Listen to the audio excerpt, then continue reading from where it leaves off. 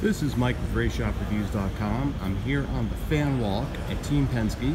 As you can see, they have an indoor loading area for their haulers. The mural of history in the background. Bit of a sponsor display here.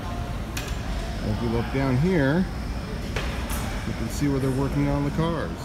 This is Mike with RaceShopReviews.com. I'm now at the other end of the Team Penske fan walk.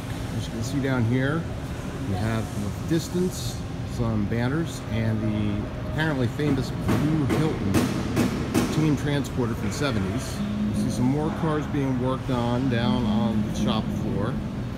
As we go down here, cars in various states of construction. And as we look down here, more cars as far as the eye can see.